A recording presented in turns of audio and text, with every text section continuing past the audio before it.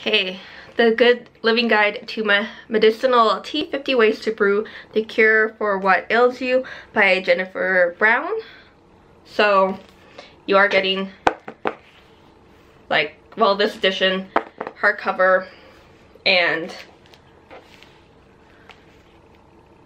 a regular size kind of like book. And I love like this dark red. It's a weird side note. And like you're getting kind of like pretty good type photography. So as you can see, contents, you got part 1, 2, 3. Tea Tales, Powerful Plants, 50 Teas for 50 Ailments. And so it doesn't really have like what pages, like, I'll get this into like a second, but what page would be the plant on or the tea kind of thing. So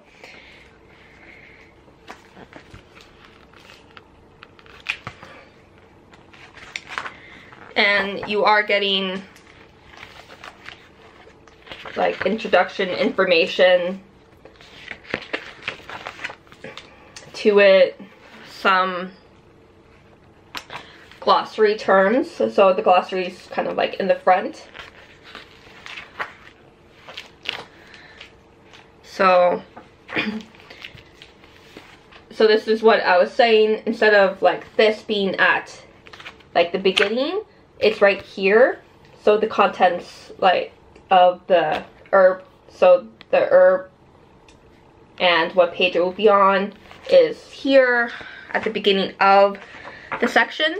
And you got like this kind of setup, which you'll be getting a little information about the plant, scientific name, part used, and medicinal uses, point form. And once in a while you'll get a picture. A few will have like caution. Yeah, so these two like have caution.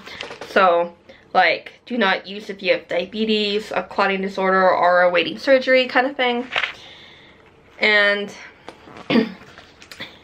some will have a green box like this about another plant, or you get some other type of information. A lot of it is, yeah, like, so another plant or a little bit of extra information. And then, so, or have a splinter kind of thing. So that's what you get for sorry, for the plants. And then you get the part 3, and then you get kind of like an index here, acute, chronic, and random preventative index. So, and then you have another context page. So that's like, this is kind of like one thing that's like, I'm like, it's good, but I would like, I think a few more people would want this kind of selection up at the front contents. Like, maybe it's just a few more of like some of the more recent reads that I'm reading, where in the contents page they'll have the section, and then what they'll have like this underneath that section. So like here they'll have, it would be like acute, and then all the other things, and then chronic, and then all the things or whatever. But the author chose that like this way the contents in that section would be better. So you would have to go to that page, and then like you would have in like some information here and helpful herbs, point formed, but it's kind of a little explained there. And then you get the recipe, and you kind of get that. So like cough, some information, suggested herbs. Not everyone will have like another paragraph talking about them here, but you get that set up, a little bit of information, herbs, and then the recipe. So, and that continues on for the 50 teas, and then after 50 it goes straight into the index, so there isn't a conclusion of any sort. So get about the author and then all the references. So like when you see like numbers beside the sentence, you got that.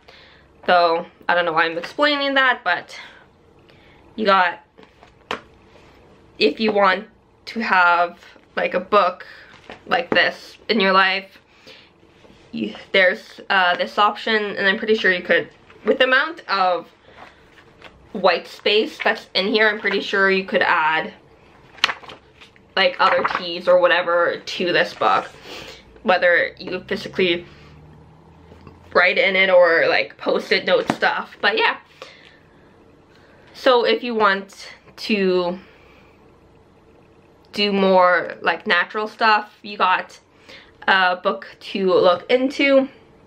So I'm pretty sure like a lot of major cities libraries like mine would have this. Like I got it from mine, but